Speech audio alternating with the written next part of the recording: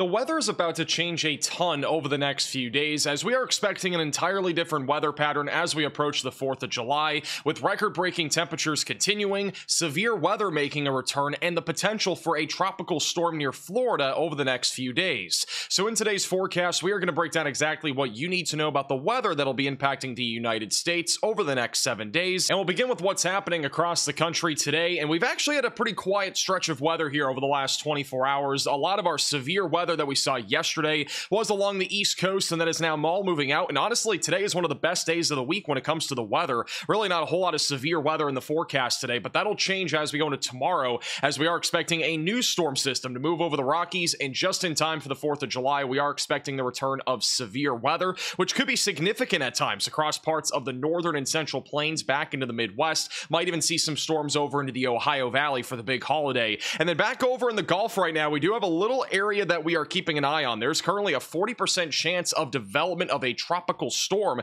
here over the next 5 to 7 days. This will actually be meandering around western Florida for the next day or two, bringing heavy rainfall. And then as we go into Friday and Saturday, this will make its way over into Florida and then eventually move into the Atlantic Ocean, where it may become a tropical depression or storm. So something we are keeping a very close eye on, because if this does form, it'll bring heavy rainfall that could lead to flooding, maybe even some localized storm surge. And on top of that, it would be our third named storm of the Atlantic hurricane season thus far. Now let's talk more about the weather pattern that'll be impacting the United States over the next 7 to 10 days. And to look at that, we are going to look at our mid-level flow, which is near our jet stream. And currently, we have a large ridge that is in place across the Great Plains. This is keeping things relatively warmer and drier for the most part. And then back off to the west and north, that is where our jet stream and our mid-level flow is currently located. So there's really no big organized storm systems anywhere in the lower 48, either today or tomorrow. But as we go into late tomorrow and into Friday, we are expecting a shortwave trough to move and form over the Rockies. This is going to be the return of some severe weather for those in the northern and central plains and back into the upper Midwest as we go into both Thursday and Friday, with damaging winds, hail, and a couple of tornadoes being a possibility. So this is something we are keeping an eye on, but I think really what's going to be more notable is what's happening after the 4th of July, because our jet stream is going to continue to be favorable for multiple storm systems across the northern plains and the Midwest, with the potential for multiple severe weather events, I think, all the way into the middle of July. Notice how our jet stream continues to remain far off to the north, but we continue to see these big storm systems, and this would allow for the potential for some big severe weather events, especially back over in the Midwest and the northern plains. The other thing I want to point out is that if indeed we do see a ridge build over in the Pacific Southwest as we go into the middle of July, so closer to July 13th or so, we may start to see northwesterly flow, which would be more favorable for the potential for damaging wind events, including lines of thunderstorms, and even in some cases we can get derechos. Back on July 15th of last year, we had a big derecho form across the Midwest, and it could get we could see something similar like that here over the next couple of weeks if we're able to get westerly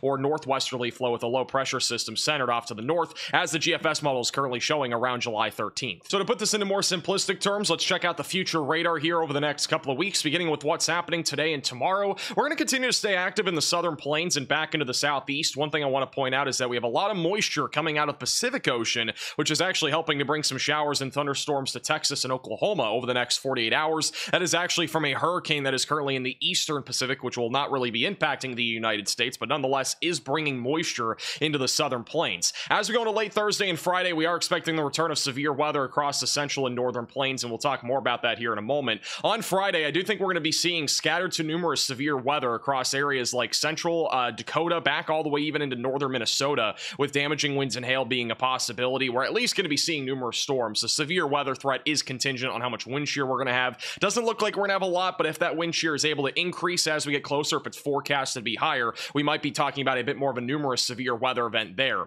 By Saturday, we're going to be keeping an eye on the tropics, as we'll have a little weak low pressure system trying to form back over in Florida on Saturday and Sunday. Again, that could become our next tropical depression or storm. And then as we go into late Sunday into Monday, some scattered showers and thunderstorms will be possible in the Ohio Valley, isolated severe weather being a possibility, but by no means are we looking at anything widespread. On Monday and Tuesday of next week is when I think severe weather will make a return to the northern plains and the Midwest. We may end up seeing a more significant severe weather event in these areas, with damaging winds being the biggest concern with how our jet stream will be positioned. And then eventually, as we go into the middle and end of next week, that's when things start to become a lot more uncertain. But I do think we're going to continue to see that active weather pattern ramp back up again, back over in the central and northern plains and the Midwest as we get closer to the middle of July. So right now, over the next 7 days or so, I would say our weather is going to be at least somewhat quiet quieter than what we had over the last 10 to 14 days, but I do think as we get closer to the middle of July, we are going to see that active weather pattern return. But honestly, having at least somewhat quieter weather here right around the 4th of July is a big plus, because I know a lot of you are going to be traveling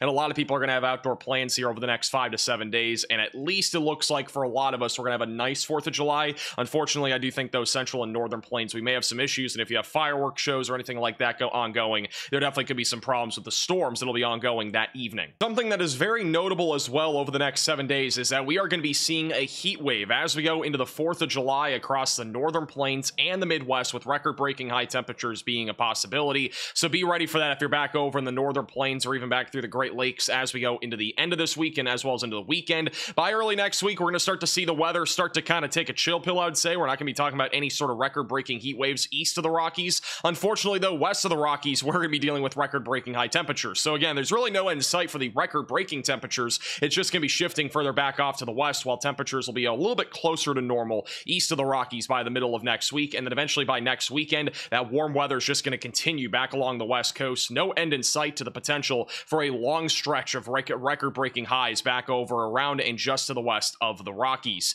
These are our high temperatures that are currently forecasted for July 4th, and right now we are expecting record-breaking high potential back over in the northern plains, where parts of North and South Dakota could be in the mid to upper 90s, and then back over towards the Gulf Coast and even in Texas, we're actually going to be somewhat around, if not below average, for a lot of areas in the southern plains on the 4th of July. That's really good news there. But look at the Pacific Northwest, many areas touching 90 degrees on the 4th of July. Here are your low temperatures for July 4th as well. So again, 70s across the board in the Great Plains and the Midwest, back over along the West Coast, most areas in the 40s and 50s, and the Northeast, most of you guys will be in the 50s for the 4th of July morning. And as we've talked about a few times now, the tropics are heating up. We now have a 40% chance of a tropical depression or storm forming in the Atlantic Ocean over the next 5 to 7 days. I do think if we see a tropical depression or storm form, it'll probably happen sometime over the weekend, if not very early next week. This is the area to keep an eye on back over in Florida and up and down the East Coast. I really think the biggest concern, if anything does develop here, will likely just be heavy rainfall that could lead to flooding.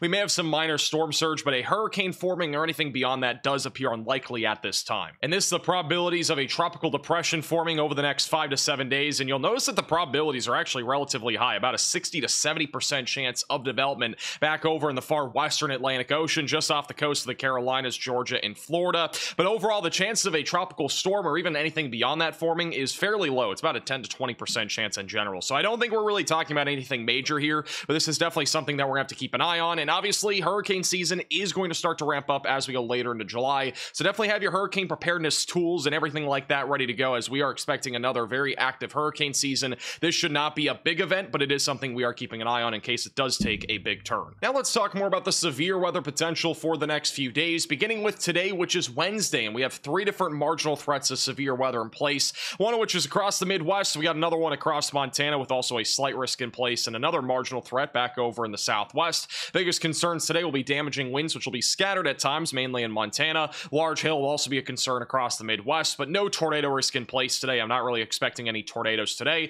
Just stay weather aware and have multiple ways to receive alerts. As we go into July 3rd, the day right before the 4th of July, we are expecting more severe weather, mainly in the northern plains, another small little risk over in the Midwest, and then also back into the Northeast, where we even have a slight risk in place back over in southern New England, right around New York City, where the greatest concern on Thursday will be damaging winds, which will be scattered to numerous at times, especially in the northern plains. Large to very large hail is a possibility also across North Dakota, and there's also a low chance for an isolated tornado or two in western North Dakota, back over near Bismarck, so stay weather aware and have ways to receive warnings. There's a low chance of a live stream tomorrow, so make sure you're subscribed to the channel and click the bell icon so you're notified if we do go live. On Friday, the Storm Prediction Center has a marginal threat in place across the upper Midwest. I do think this will likely grow in size as we get closer to the 4th of July. Wouldn't be surprised if that marginal threat goes all the way back down into the central plains. Might even see a slight risk introduced in a future outlook, depending on the amount of wind shear that we have in place. But generally speaking, the biggest concern on Friday will be damaging winds, hail, the potential for frequent lightning as well. So again, stay weather aware and have ways to receive warnings, as there could be some storms out there even while fireworks are going off if thunder roars go indoors. Now let's talk more about the timing of severe weather, beginning with tomorrow across the Northeast, where we are expecting scattered storms to fire up during the mid to late afternoon hours, right around 4 to 5 o'clock. There will be pretty much scattered to numerous storms anywhere from northern Pennsylvania back into northern New England, with damaging winds and hail being the main concern, and then these will fizzle out as we go into the evening hours. But overall, we're expecting some storms out here. There will be some lightning, so if you have any outdoor plans, definitely be staying weather aware. Back over in the Midwest, we're also expecting a few storms tonight to produce some large hail in northern Wisconsin and the upper peninsula of Michigan, just to the north and west there of Green Bay. That'll continue through about 2 to 3 in the morning tonight. And then by tomorrow, a few more storms will fire up in eastern Iowa and western Illinois, with isolated damaging winds and hail being a possibility out of the strongest storms. And then during the evening, more storms are likely going to fire up between the Twin Cities and southwestern Wisconsin, with damaging winds and large hail being a possibility. And then as we go into Friday morning, there will still be some scattered showers out there, so that might make things a little bit more moist across the Midwest to begin 4th of July. And then back over in the northern plains on Thursday, we are expecting a few storms to fire off across western North Dakota. These will be mainly large hail and damaging wind producers, but if they do stay discreet, which right now the HRRR model is showing, I do think a tornado or two will be possible just outside or west there of Bismarck during the late afternoon. By around 8 to 9 o'clock, these storms continue with damaging winds and hail, and it may become a cluster as we go into the mid to late evening hours, which may promote a more elevated damaging wind threat across southern North Dakota.